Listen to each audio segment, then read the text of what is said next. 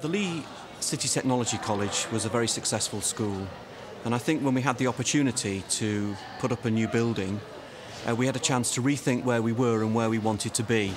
And we felt that we could come up with a school and a new structure that would create a new kind of learning that would take the school forward over the next 5, 10, 15, 20 years and build on the school's current success. For any organisation to be successful, it has to have a clear direction of where it's going and a clear enunciation of the goals of what it's trying to achieve, and also the ways and means of getting there. Now, that is the primary function of the chief executive, principal, leader of the organisation, and having that clear view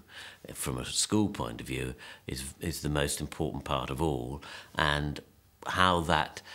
is achieved through the teaching and learning strategies that the school puts into place are the basis on which the whole design of the Leigh Technology Academy has been based.